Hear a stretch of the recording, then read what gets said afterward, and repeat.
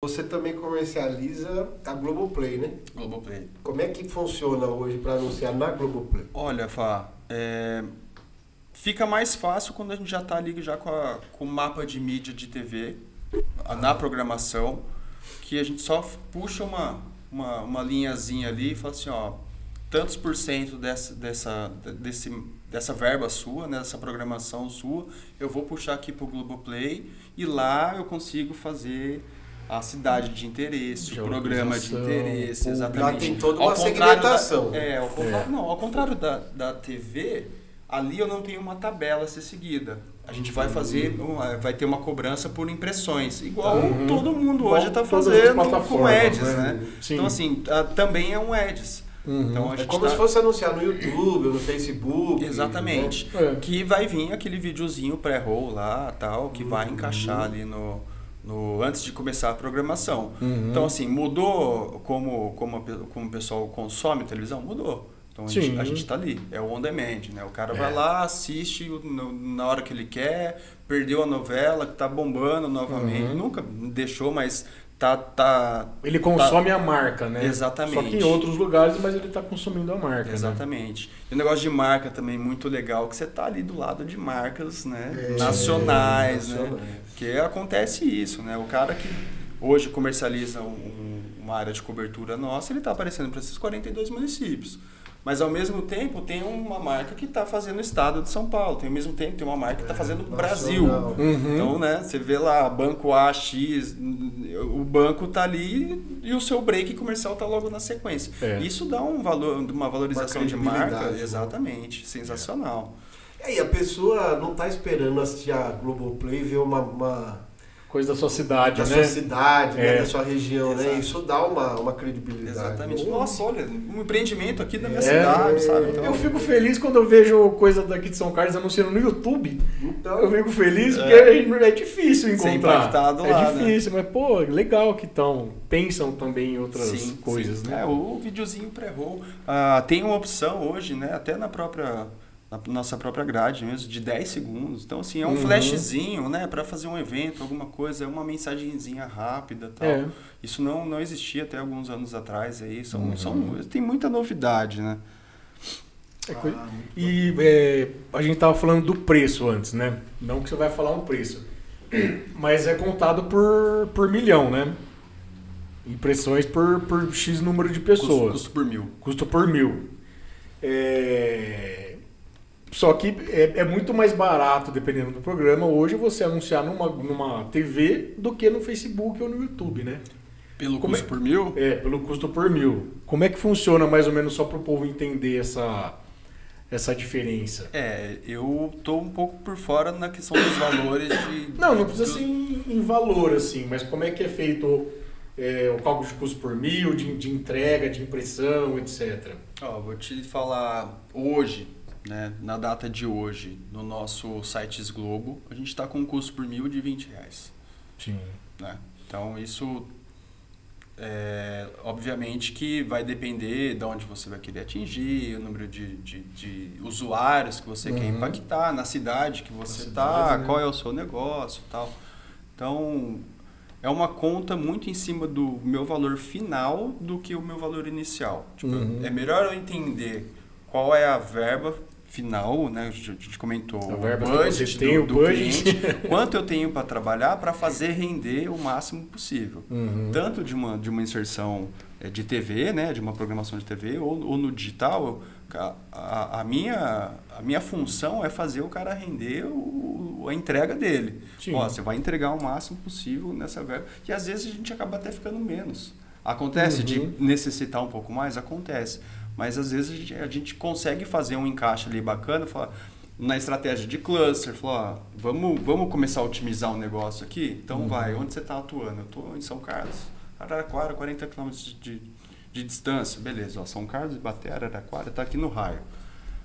O meu cluster é médico, farmacêutico e tal, então ele já tem uma outra fatia. Então isso... Você tem uma separação de público. Exatamente. A gente consegue dar uma filtrada para fazer essa entrega. Porque o digital a gente consegue definir a entrega. Então vamos aproveitar isso. É onde a gente consegue fazer uma estratégia mais direcionada.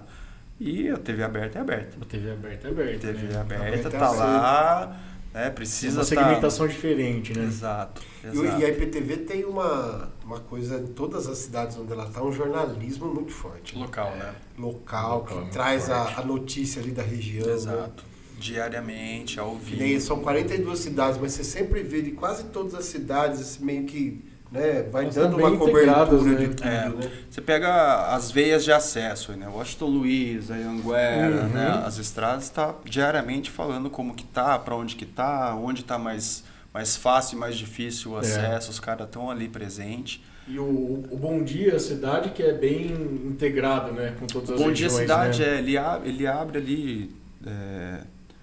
Ele usa, né, as 4 praças, aí cada um tem o seu direito de fala de cada praça, então dá para fazer um apanhadão ali, todo mundo ganha notícia, né? Tem que ser muito rápido também, né? É o quê? 15 minutinhos? Dá meia hora. Dá meia hora, vale mais. Meia horinha. Aí já o eptv1 já ganhou mais 15 minutos, né? Antes começava meio-dia, agora é 15 para meio-dia, então tem conteúdo pra caramba, 1h15 de jornalismo 1h15? 1h15. De eptv? Jornal da eptv? Do eptv1 Nossa, eu não sabia que era tanto. Que antes era da meio-dia 15 para 1, né? Porque antes tinha depois o Globo Esporte, né? Agora não tem mais. O Globo Esporte também tá modificado. Não, tem, mas mudou, né? O Globo Esporte, ele tá abrindo com a praça das regiões, né? Ele abre com a local, aí o segundo bloco ele fala com as 4 praças e depois o restante depois do segundo bloco ele já fala umas notícias mais estaduais e nacionais. Exato. Mas isso tá com o estúdio aqui em São Carlos, do Globo Esporte, lá em Campinas, lá em Ribeirão. Cada praça tem praça já tá com o esporte. Deu para sentir bastante a diferença.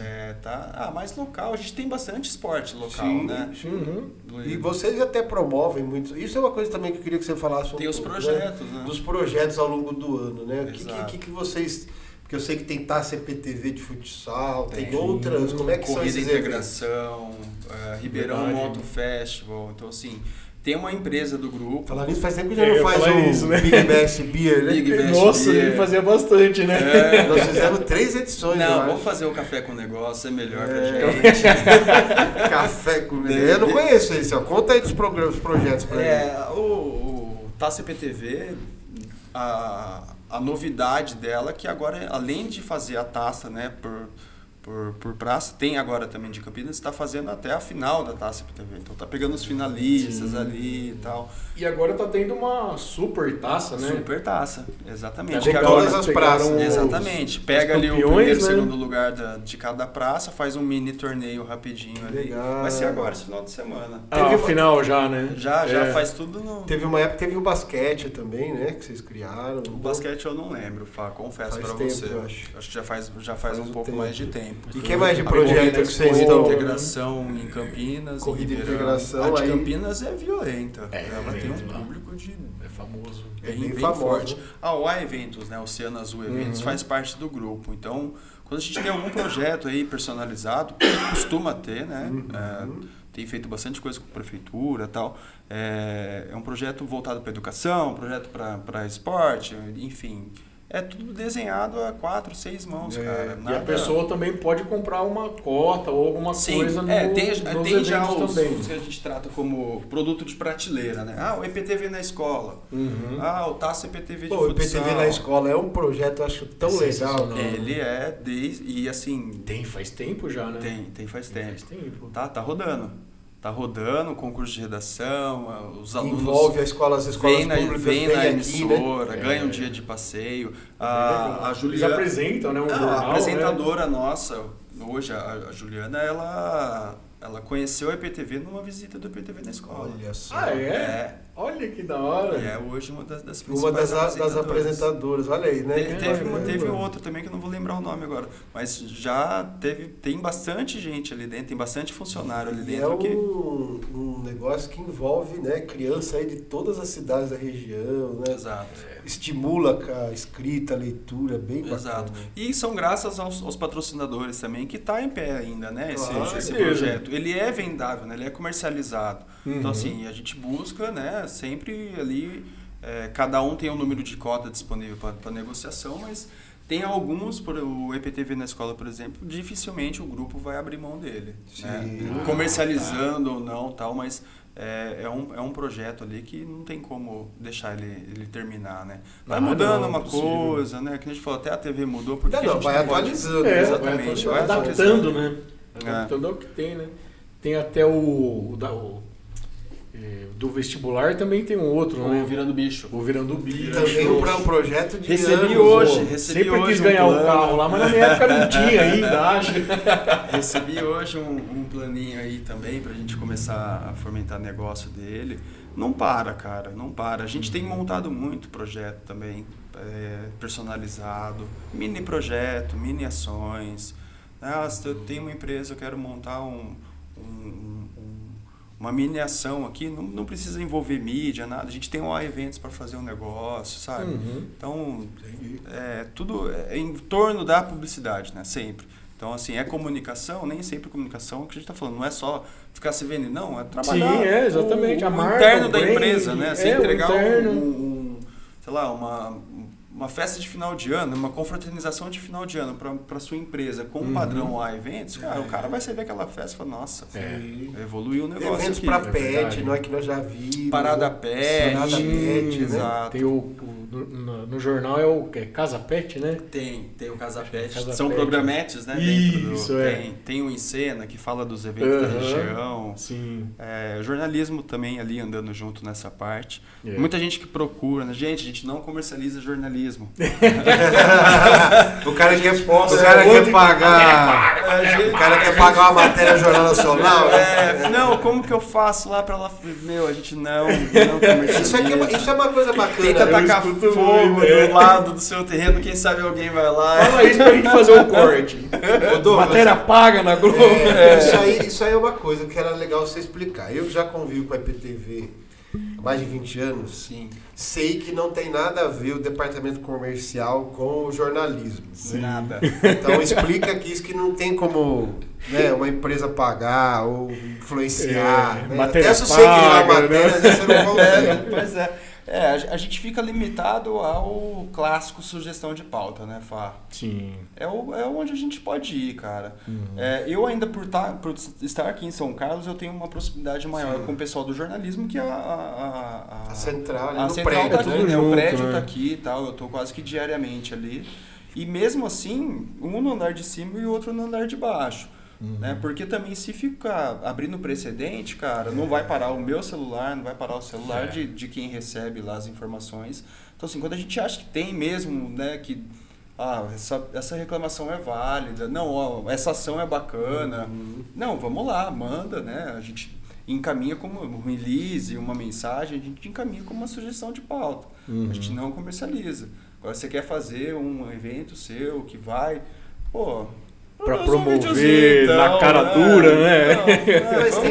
Mas tem como pôr uma coisa que é outra coisa, que é o informe publicitário, isso no G1 e no Cidade On. Exatamente. Aí você põe uma matéria lá, mas aí ela entra não como notícia, claro, mas como informe publicitário. Ela entra como informe, tanto que fica lá, especial publicitário, porque foi comercializado. É um espaço que a pessoa compra, né? Também, né? Assim, às vezes pro leitor nem identifica isso. Não. Mas, né, pros contra-regra ali, pra saber, não, isso aqui, né, foi comercializado. Porque o jornalismo é algo que não tem realmente nada que influencia. Eles seguem a pauta deles lá. Exatamente. Fala bem, fala mal.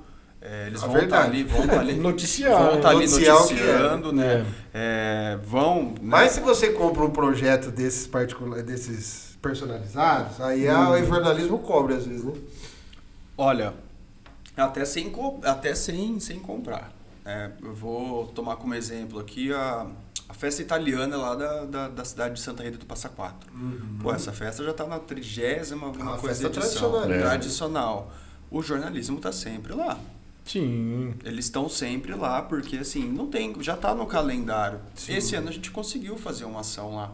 né, uma comercialização de coisas separadas, né? Os jornalistas nem sabiam que eu estava falando, tanto que eles foram lá, falaram, esses que são do Terra? Não. Sabe, já foram confundidos lá, porque eles estavam esperando naquele dia o pessoal do Terra da gente lá fazer a gravação. Ah, quer dizer, olha, vocês estavam no mesmo prédio, na mesma empresa, o jornalista estava lá, você não sabia que vocês estavam. Exatamente. É isenção, né? Essa isenção. E o informe, ele funciona, né? Ele performa muito bem. Você pega hoje um G1.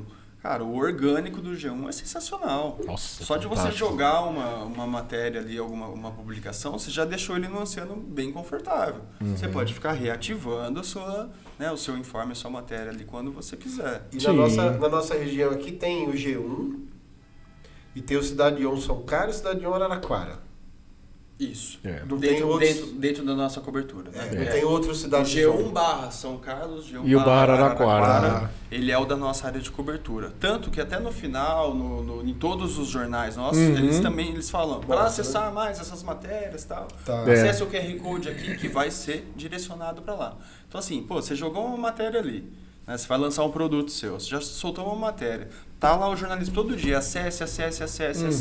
Já é uma propaganda de graça pro cara. Né? Você entra no Google lá, você faz uma busca de algum produto. Uma grande maioria das vezes ele vai ser ranqueado ali no orgânico, né? Porque ele tem o peso do G1, né? Nas costas. Então, assim, já tem um negócio mais adiantado. O Cidade 1 já é um negócio mais local. Mas entrevista local. Ele é da cidade de São Carlos, exatamente. Ele corre um pouco ali para Ibaté, né? Que a gente está muito Rio Claro próximo. Não tem Cidade 1. Rio Claro não. A Cidade 1 é São Carlos, Araraquara, Ribeirão Preto e Campinas. Tá. Né? Então... E o de Ibaté é São Carlos que pega. O acesso. Isso. A gente fica sabendo por onde vem o acesso. Lá o pessoal manda pra gente, tá tendo acesso daqui, dali e tal. E dá para fazer como eu disse, né? No G1 dá pra gente ter um recorte.